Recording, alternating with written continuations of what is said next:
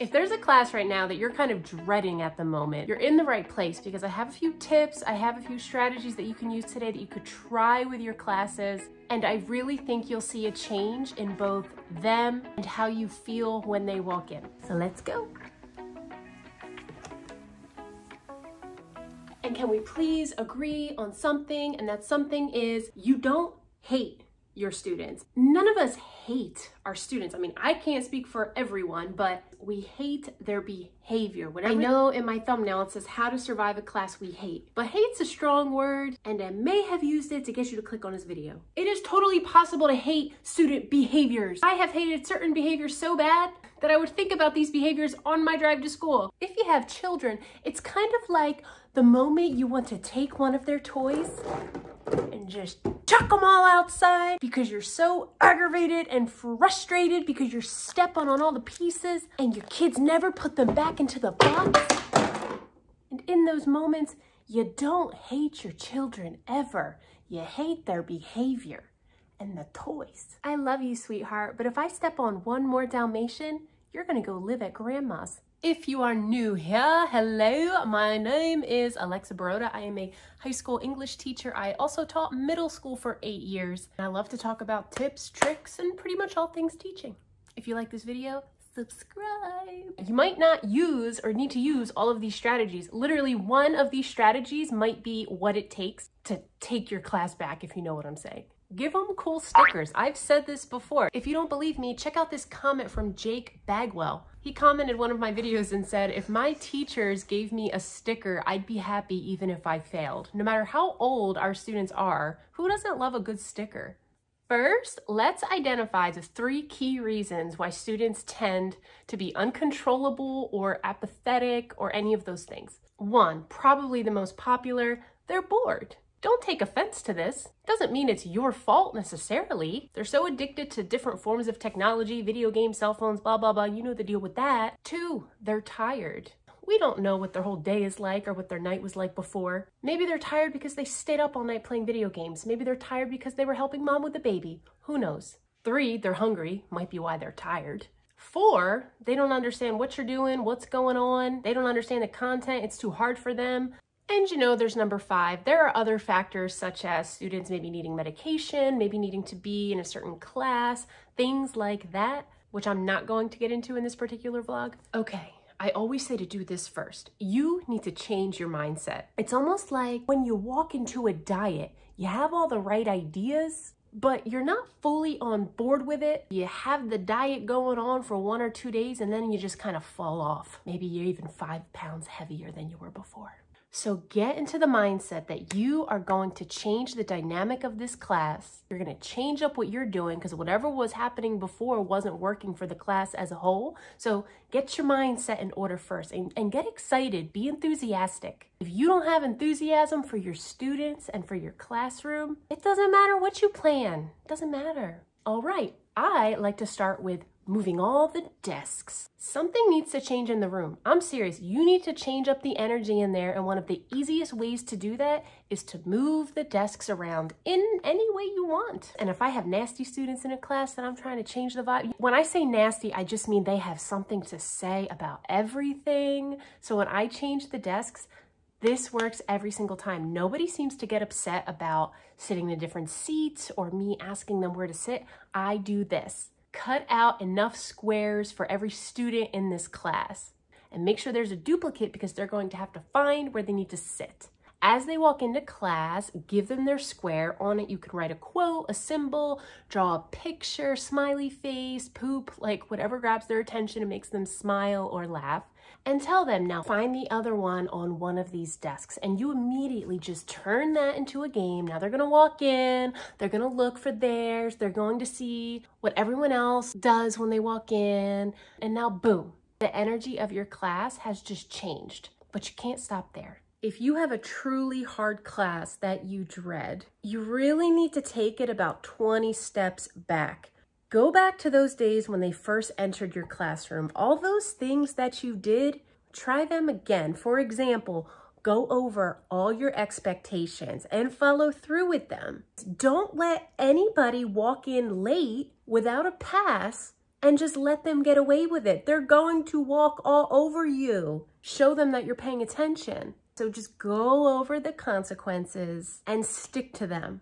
In the beginning of the year, all those icebreaker activities, getting to know you activities, do them again. You need to work on the relationships, the relationship between you and them, and the relationship they have with each other. In order for you all to get something out of it, you really need to pause, right? Even if it's for an entire week. Your sanity and your mental health probably depend on it. Whatever the curriculum is, sorry, but that needs to go on the back burner. Or just figure out how every single lesson you do that week, whatever it is going to be fun. You need to focus for a whole week on just fun, movement, humor, all the things. Something else you can do starting tomorrow. I love this one. This one always works, always. Spend some time updating their grades and conference with them about their grades. Whether they have an A or they are failing, something about how they act after you have pulled them aside and spoke with them about their grade,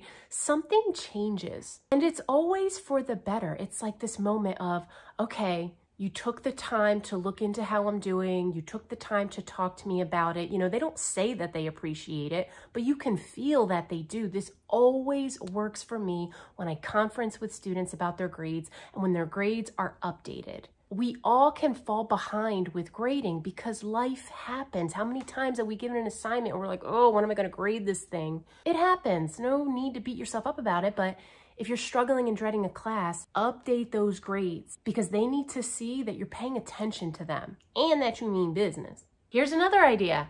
Lots and lots of positive reinforcement. Chances are you have not been giving a whole lot of positive reinforcement. When the energy of a class is really low or really high and to the point of like disrespectful, we can kind of fall behind on the positive reinforcement because we're too busy trying to control the behavior of our class. Please check out a video that I posted last year where I talk about my merit point incentive. I did it for 8 years in middle school and it was the best. I would still be doing it if it were appropriate for high school. I created a pretty good icebreaker vlog last summer. Check it out, it's up here somewhere. I'll also post it in the description box. I have some pretty good low prep ideas there. For one day, for 1 week, you could try to truly be intentional, extra conscientious of this one class and just trying really hard, like really hard, not to point out the negative behavior you're seeing. Even when you see it, just try, if it's possible, not to point it out. For example, saying, oh, once again, nobody wants to talk to each other in here, or once again, you're throwing things around the room, or once again, you won't sit in your seat. Like sometimes we say these things out of frustration. Try hard not to, and try a little bit harder to just be positive. This needs to be consistent. If you follow my channel or if you follow me on Instagram, you've probably seen what I do with my high schoolers. I have this raffle system. In short, I'm not going to get all into it, but in short, I give these raffle tickets out for a student maybe going above and beyond, doing really well on tests for perfect attendance, just whatever I feel like giving positive reinforcement about. Sometimes I'll take time and I'll focus on one class per week and I will make sure that I rate everyone in that one class because it's too much to do everybody a personal message. Yeah, it takes a little bit of time, but man, does it go a long way, especially if you can tell that a class is going to be a little more challenging than others. Moving on, you got to get some active learning going on, some movement. This doesn't mean that you give out lots of worksheets, whether that be online or on paper. That's not what I'm saying, but maybe you do. Maybe that is the way that you typically teach on the regular. You teach a lesson and you give a worksheet. If that's what you're doing, that very well could be a reason. I'm not trying to put anybody down here, but that could very well be a reason. The vibe in the room is kind of low. I can't sit here in this moment right now and tell you how to get your students moving all around the room because I don't really feel like creating a vlog that long. But I mean, here's a really simple idea. If you have anchor chart paper or multiple dry erase boards around your room, pose questions around the room. And you could either just let them go, give them a marker and let them go, put them in groups, have them rotate and have them answer the questions. Boom, they're being active, boom, they're talking to each other. And as long as your questions are engaging, they're enjoying themselves. You could take whatever questions that you were going to put on a worksheet or whatever questions you had planned on asking in class, write them on bulletin board paper instead and put strips of big paper on the desks all around your room. So if you have a group of desks here and a group of desks there and a group of desks back there, put bulletin board paper over the desks with the question, give every student a marker, and let them go around to all the different colors of the bulletin board paper and answer the question on paper. You could even take it a step further and have them comment back.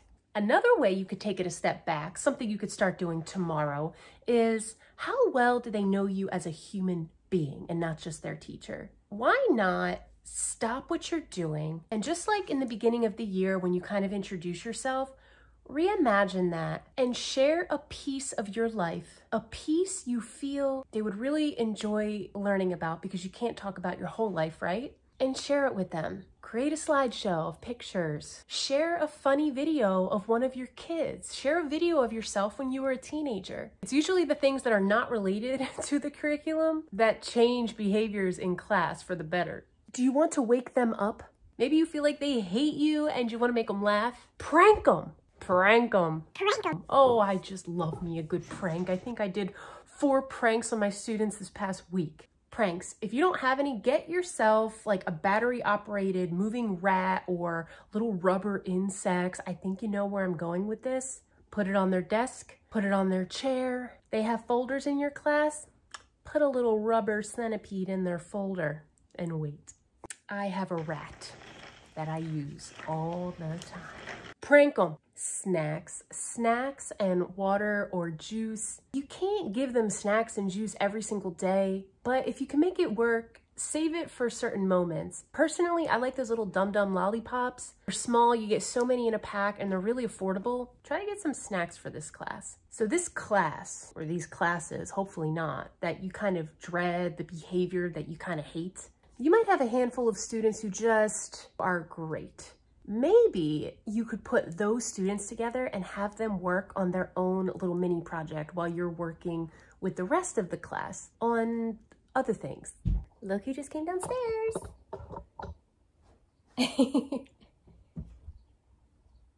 Focus.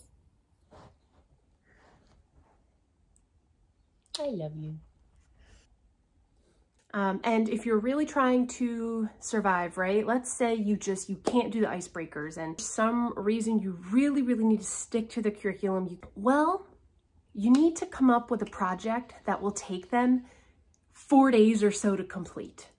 Projects are the best because they take pressure off of you as their teacher. Yeah, it takes a bit of work to explain the project and to model it for them, but then you usually have a few days where you could just sit back and let them work. While they're working on that project, you can start thinking of what the next thing is going to be, and the next things that they could be are the strategies that I kind of just went over. There's a whole lot more I would love to share with you, but my daughter's up. She needs me. I need to go. I wish you the best of luck. We've all been there. Just breathe. Remind yourself, it's not them, it's their behavior, and 99.9% of behaviors can be changed. And it starts with our mindset and our own enthusiasm for what we're teaching and for our kids. Good luck, and feel free to share any of your stories in the comments. If you have any questions about your own personal situation, I can't promise I can fix it, but I could try to give you some personal advice in a comment. Goodbye. Bye. Bye, folks. Bye, folks. Say happy teaching. Happy teaching. Mwah. Mwah.